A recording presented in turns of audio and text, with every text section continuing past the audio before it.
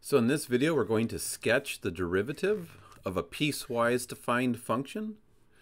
And it's going to require that we pull together everything that we've done in the previous videos. So I'm just going to start working from left to right. I see there's no point on the end of this line segment, so that's going to indicate to me that there's an arrow there.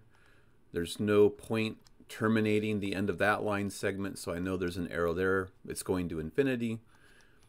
And as in a typical GeoGebra picture, we don't have the arrows on the X and the Y axes, which if you're doing a hand drawing, you would typically be expected to include. Here I want to notice I do have numbers on my axes. I'm going to go ahead and assume the standard incrementation on those axes. So here we just start with this guy right here. So I have a piecewise defined function. It's broken into multiple pieces as a single function. I look at this, I see it's a constant. In fact, this is the line y equals 2. Because it's a constant, the slope of it is 0. So to draw the derivative, I know for the constant, I'm going to step down here and say, hey, the derivative is 0 all along the line above me. But when I get here to x equals 1, 2, 3, 4, negative 4, I see that I have a discontinuity in the graph, which means right there at this discontinuity, at the x value of that discontinuity, the derivative doesn't exist. So I'm going to put an open circle indicating that f prime doesn't exist for this value of x. Now I step across that discontinuity. Now I see I'm working with a constant function down here. This is y equals negative 1. Because it's a constant or a horizontal line, the slope of it is still equal to 0. So the derivative will continue now to be 0 until I get to the next location of a discontinuity. So here at negative 2, at x equals negative 2, I have a discontinuity in the graph of f of x, which means the graph of f of x has a discontinuity there, which means f prime of x, the derivative of f, won't exist there. So I'm going to put an open circle indicating that that part of f prime doesn't exist. And now I can step across that discontinuity. Here's the graph of the function. When I look at this, I can see that it clearly goes down 1 over 1, so I see that the slope of this line is negative 1. It's a linear function, so the derivative is just the slope of the linear function. So I step down to negative 1, I put an open circle, and I draw in the negative 1 up until I get to this part on the graph. There's a cusp, and as we saw in video 1, derivatives do not exist at cusp. So I'm going to put an open circle there indicating that the derivative is negative 1 up until you get to x equal to 0. The derivative doesn't exist at x equals 0 because of the cusp. I step over the cusp and I look at this line. This is a linear function too, and I can see that the slope of it is over 1 up 1, so the slope is just m equals 1.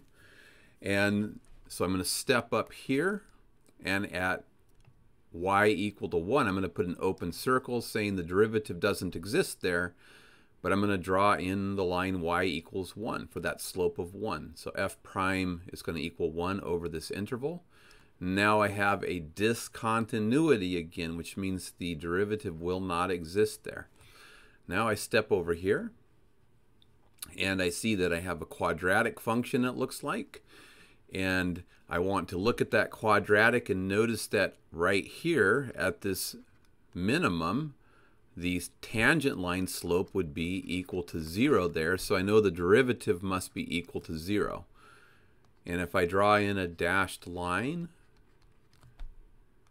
at x equals, this is 1, 2, 3, 4, at x equal to 4, which is where it looks like the location is for this tangent line that has a slope of 0.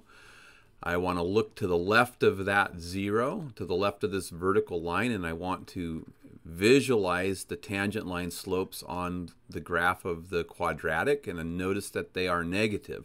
So the derivative has to be negative to the left of this vertical line, and if I step across it, I see that the slopes need to be positive when I step across that guy.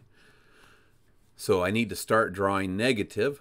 We probably don't you don't have maybe enough in your pocket yet to know exactly where to draw it. So you do know it needs to be negative, so you're going to step below the x-axis somewhere and decide to start drawing your negative value. So suppose we decided to draw it here.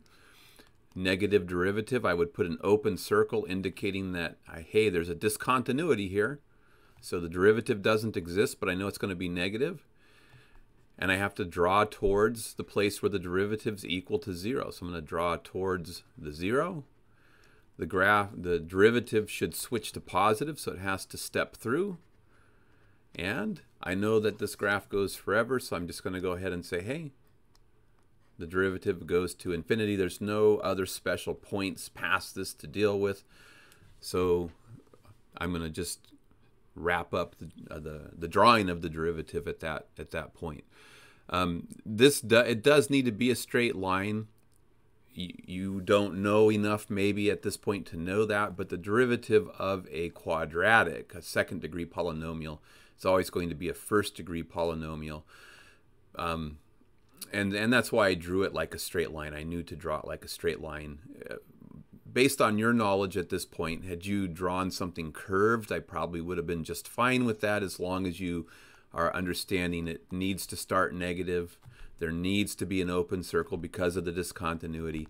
I know the derivative is 0 when the tangent line slope is 0, so I have to go through this point, and I have to pass through, because once I get on the other side of this vertical line, the derivatives need to be positive.